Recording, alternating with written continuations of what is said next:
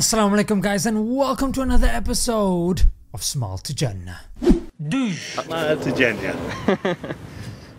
Okay, giving credit where credit is due, the Americans don't mess about with the hijab or the niqab, whilst Europe on the other hand just can't seem to get enough. It's like this fabric is some sort of kryptonite to these people. The hijab for Muslim women are actually banned in public spaces in France. This is Wendin Mulsa here. He says the headscarf is a symbol of political Islam, which he says anybody voting against banning it is a henchman. Prepare to put mustard on those words, for you will soon be consuming them along with this slice of humble pie that comes direct from the oven of shame set at gas mark egg on your face. In these testing times, the US has taken a more Sharia or Sharia compliant approach. Well, you know, you can use a scarf. A scarf is, everybody, a lot of people have scarves, and you can use a scarf. Scarf would be very good. My feeling is if people want to do it, there's certainly no harm to it.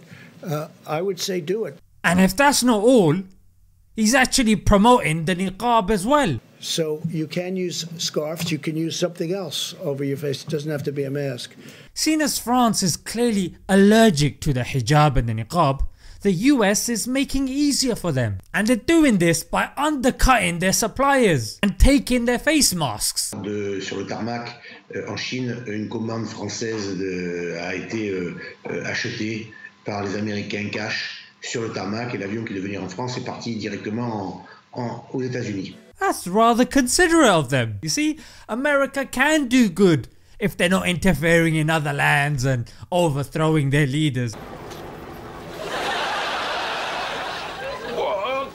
We have totally destabilized the Middle East. And our government has unleashed ISIS.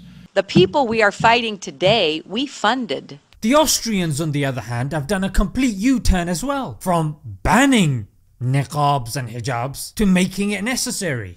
This Austrian uncle here seems to think covering one eye and his nose is gonna keep the virus at bay. Not to mention the fact that his glasses are getting steamed up. Yeah, that should ring alarm bells for any individual, but not for uncle. And this woman over here, she just looks like she's given up on life. I wouldn't be surprised if they're both related.